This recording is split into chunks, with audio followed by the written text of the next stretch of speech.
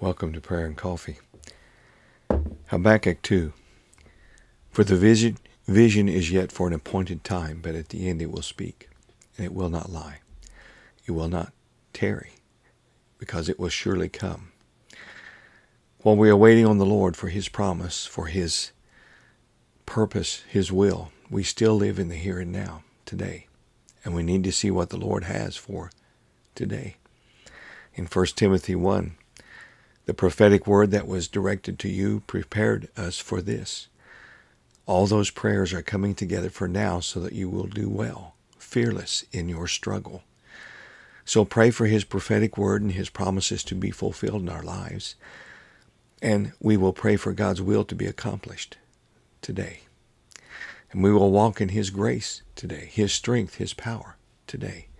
There are people who need to know about Jesus, people who need His healing, and there are people to pray with and for.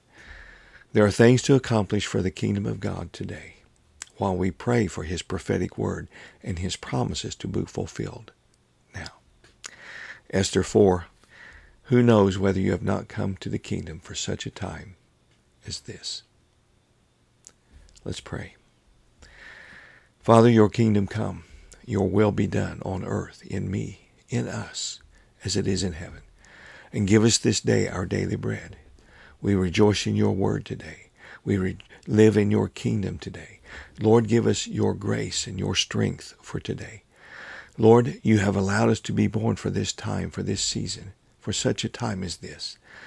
So open our eyes to see what we need to be ready for tomorrow and to see what you are doing today.